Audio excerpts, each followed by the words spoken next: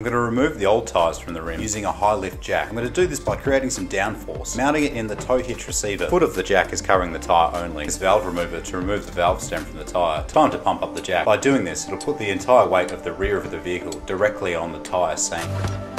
The process needs to be repeated on the rear of the tyre.